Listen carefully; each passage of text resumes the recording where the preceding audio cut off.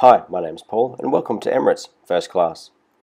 Yes, this is another YouTube review of Emirates First and my third video, although this time it's going to be slightly different as it's my first long-haul flight with Emirates and I'm departing from the flagship port, Dubai International Airport. The journey began with a complimentary limousine transfer from a hotel, which in this case was the new Mercedes E-Class. I was dropped off at the premium terminal, which is open to passengers travelling in first and business class and those with Emirates status. It's massive and was completely empty, so I dropped off my bags and got through security in a matter of minutes. Then it was straight up to the Emirates flagship first class lounge. I was flying from Concourse B, where the first class lounge is essentially an entire level above the main terminal. While it's massive, it's smaller than the lounge over on Concourse A. It's quite impressive and there's heaps of space and places to settle down and await your flight. I booked a 15-minute massage and then visited the restaurant where there's an a la carte menu, or if you prefer, a buffet. There's also a bar, and all throughout the lounge staff will approach you and ask you if they can get a drink for you. The service was great and probably the best I've ever experienced at an airport lounge.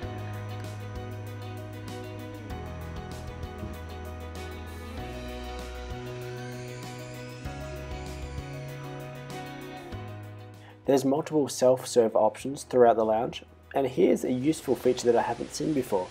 Here you're able to charge your devices and lock them away. Otherwise, you usually have to sit near the charging station to ensure that your device doesn't go walkies. Boarding happened from right near the lounge, where you catch a lift and walk directly onto the aero bridge. Unlike when flying British Airways, you don't need to join a queue of thousands before boarding. In fact, boarding was done incredibly well and seemingly just prior to departure, as the aero bridge withdrew as we all entered in a few small groups.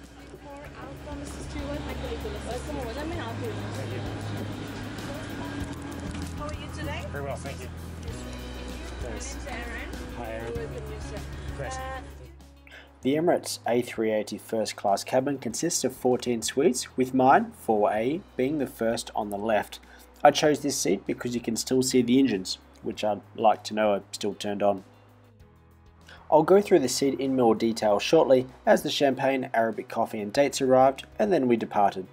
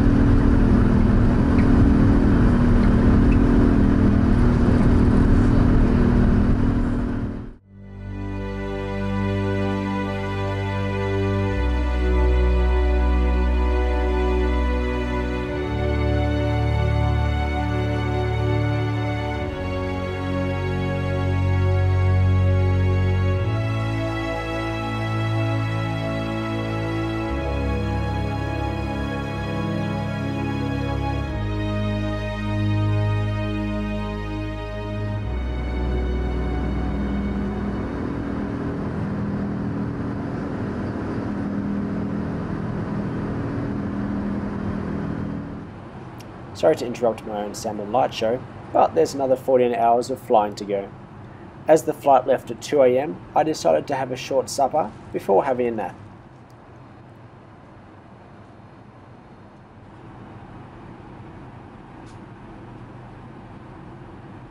I'll quickly go through the Emirates amenity kit, which is pretty impressive. They include some of the best pyjamas I've had in the sky, and I'll be modelling them later, which is something to look forward to.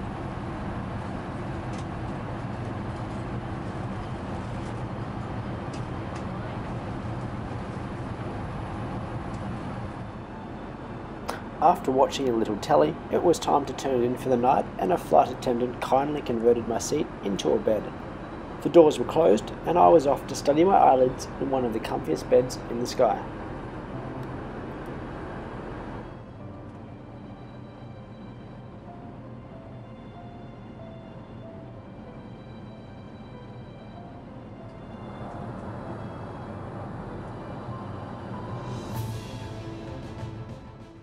Around 6 hours later, I woke up and it was time for breakfast. Emirates offer a dine-on-demand service where you can eat whatever you want, whenever you want, up until about 1.5 hours before landing, where the hot food service stops. Here's the menus, which you can pause the video for a closer look.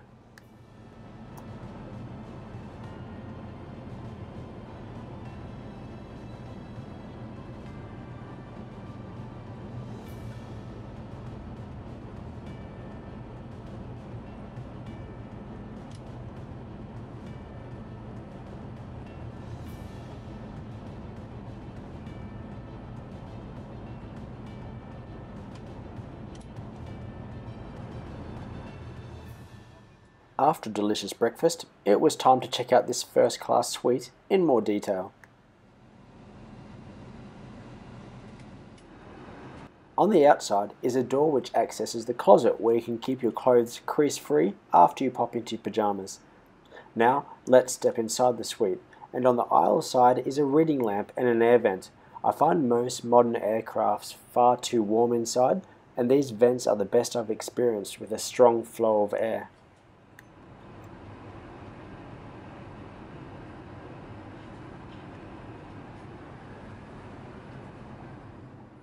On the window side is heaps of storage space, both this open area and inside this little cubby hole.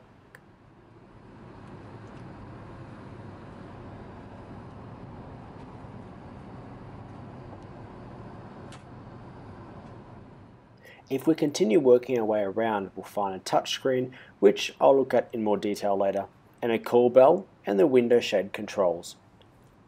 Hidden in the armrest is another control screen, which again I'll look at shortly.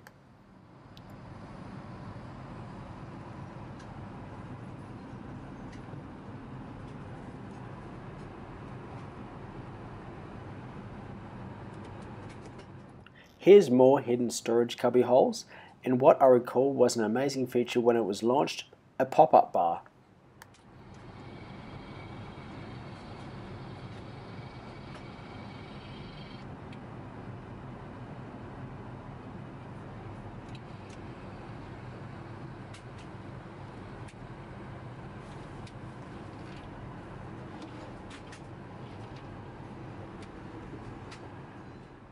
Here's the rather large fold-out table, and next to that are the controls to open and close the doors.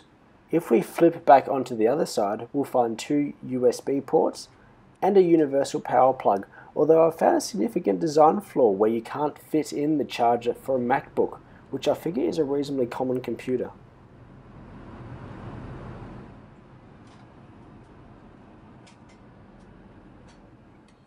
Here's more storage space at your feet.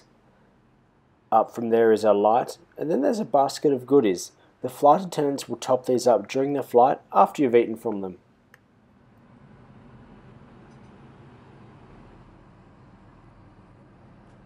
Below that is a writer's kit, which includes a pen, envelopes, and paper.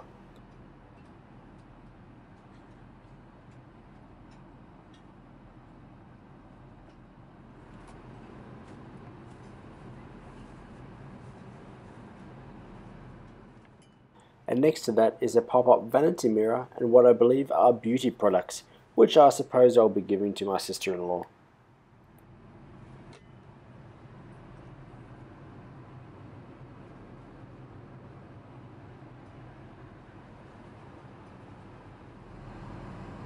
Next, we'll explore the controller that lives in the armrest.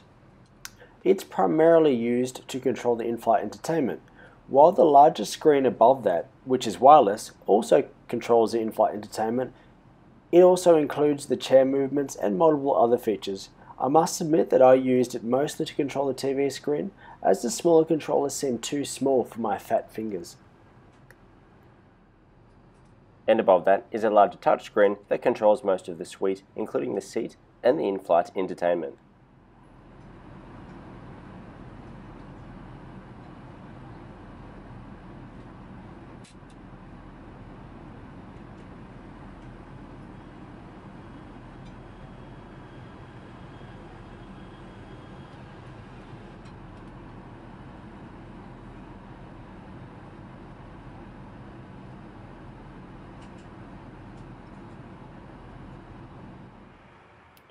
Before we took off, one of the flight attendants asked me if I wanted to book a shower. They're very accommodating and I ended up showering 2 hours earlier than booked as I woke up ahead of plan. There's 2 of these shower suites at the front of the aircraft and both contain toilets as well. They're fully stocked with amenities, towels and a hairdryer.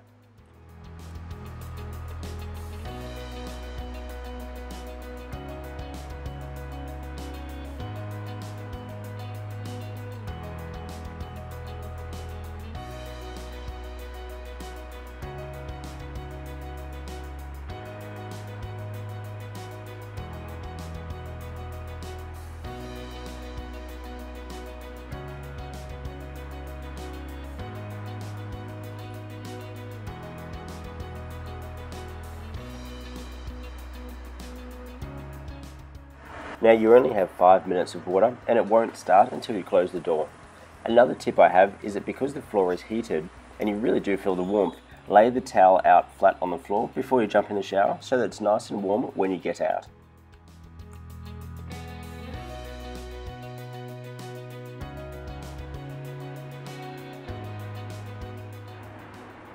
Just outside the shower suite is a waterfall with hot tea kindly provided by the crew. During other stages of the flight, this is the first class bar where some rather exotic drinks are on display.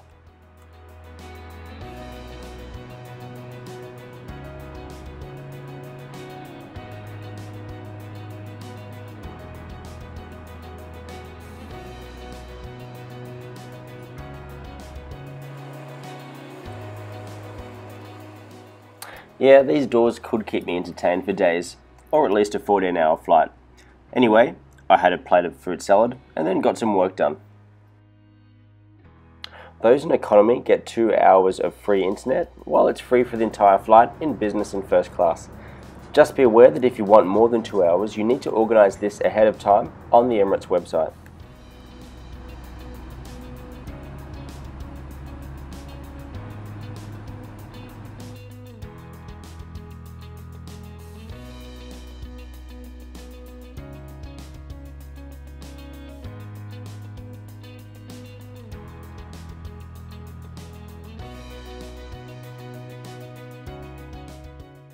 Now I should point out that at the back of the plane is a proper bar which is shared with business class passengers. As I'm incredibly awkward in bars in general, I return to my seat to drink alone, like most weekends. It was time for more fruit salad, a glass of port, and to enjoy the setting sun before we prepared for landing into Sydney.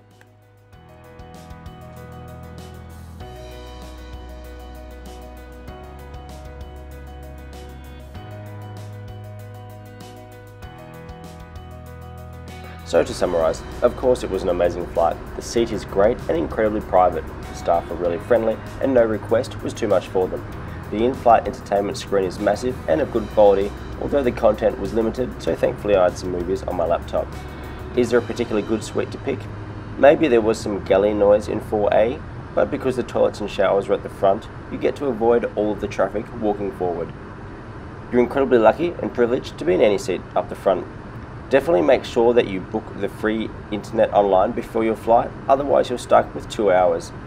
Also, when you have a shower, start warming the towels on the floor as soon as you walk in so that they're brought up to temperature by the time you need them. The Airbus A380 is an incredibly comfortable aircraft and they're always a joy to fly.